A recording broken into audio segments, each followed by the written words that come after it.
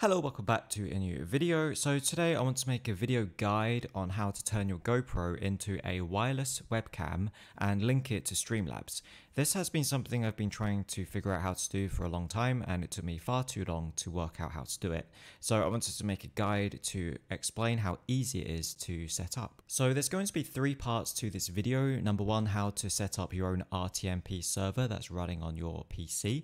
Number two, how to connect your GoPro to it and link it to Streamlabs, and also the potential IRL possibilities of this setup. Because we're going to be connecting the GoPro to Streamlabs wirelessly, theoretically, if we're using separate internet sources, we could just take the GoPro out of the house or out of the room and do IRL streaming using the GoPro with the computer turned on at home running the stream. So first of all, what you need to do is you need to download Monaserver, which is a lightweight mini RTMP server that you can host on your own computer.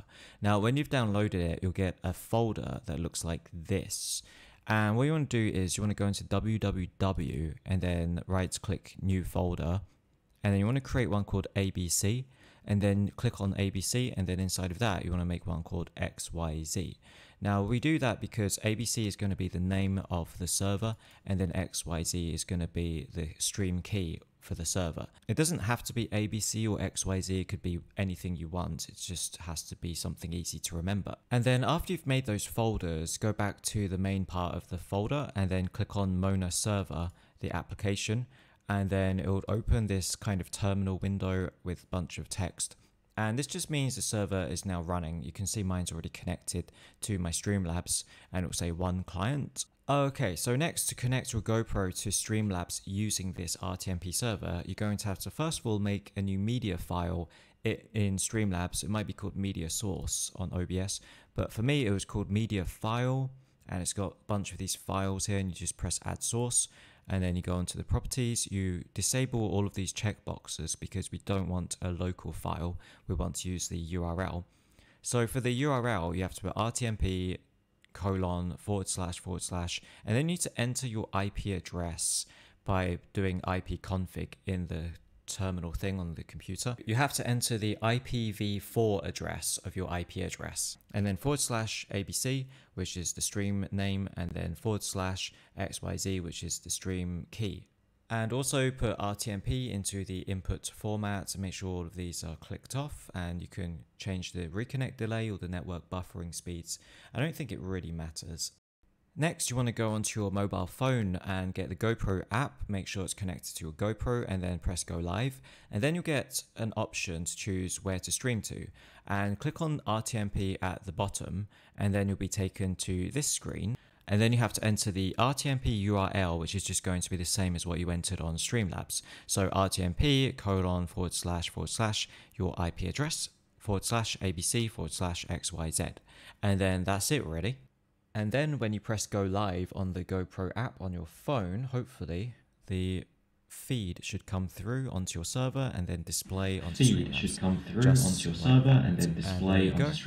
Whoops, there was two audio feeds because the GoPro microphone is also recording. I don't actually know how to mute the GoPro, so I need to find out how to mute the GoPro so there's not two of my voices playing at the same time coming from two different mics. But as you can see, the GoPro footage is playing on Streamlabs. Now the cool thing about this is we can press go live on Streamlabs and do a live stream using the GoPro footage as a webcam. We can use the GoPro as a webcam, and we can put overlays and widgets on top of the GoPro footage, which is something I've been trying to find out how to do for a long time, and I think it's pretty cool that I can now put chat stuff and donation goals and stream widgets on top of my GoPro footage. And the cool thing about this is you can put the GoPro anywhere you want to because it's connected to your stream wirelessly, connected to that RTMP server instead of, I mean, I guess you could link it to your computer using a USB cable and a video capture card, but then your GoPro has to stay tethered to your laptop all the time. This way we have a wireless solution and we can place the GoPro anywhere we want to. Now, the only problems I've come across so far seem to be there is some kind of 3-second delay. So I'm clicking my fingers, waving my fingers in front of the GoPro, and then it'll take about 3 seconds until I actually see my fingers on the Streamlabs feed. But the audio is actually in sync. The audio coming from the GoPro mic when I click my fingers it's actually in sync.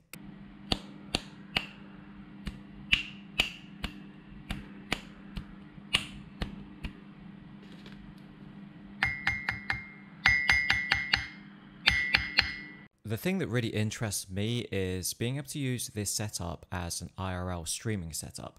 So my theory is, and this is just a theory because I'm too lazy to actually test it out and go outside with the GoPro and see if this still works, but I'm thinking that I could actually just pick up the GoPro and my phone, make sure they're connected and still streaming to the RTMP server, and then I could just go outside of my house with the GoPro and it will carry on being streamed to the Streamlabs thing, and I can just press go live on Streamlabs to YouTube or Twitch or whatever, take my GoPro outside and then do like an IRL stream using the GoPro on my phone. All I would need is at least two connections. One, the SIM card on my phone, which is connected to the GoPro and streaming the GoPro footage to the RTMP server, which is connected to my laptop. So the laptop would have to be connected as well to the internet to be able to receive the footage and then also send the footage to Twitch or YouTube by going live on Streamlabs. And then I can have my widgets and all that set up on my computer whilst I'm out and about doing a stream or doing whatever. And you can get a Streamlabs remote control app so you can control your scenes and your widgets and stuff like that remotely from your phone. And then I'd be using an app called Speedify, which lets you use multiple connections and bonds them into a stronger connection, kind of like those live view encoders that IRL streamers use, but this is for your phone. So I'd have the SIM card in my phone and also a second SIM from another phone, and then I use the second phone as a hotspot. So I'd have two connections with the GoPro connected to it, and that'll hopefully mean you'd have a pretty stable live stream. In case you lose connection on one, you'd have the second SIM card as a backup. Now I have tested it using Speedify and it works without any problems.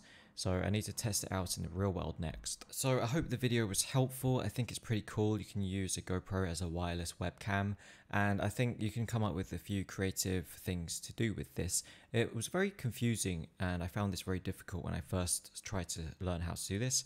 But once you get the hang of it, it's not really that difficult. You're just sending a stream to this server thing using IP address. You've got to make like an RTMP URL.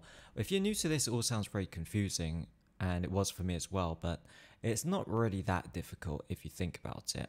If you have any ideas to improve this setup to make it more reliable, I would be interested in hearing, but that's it for today. Thanks for watching and goodbye.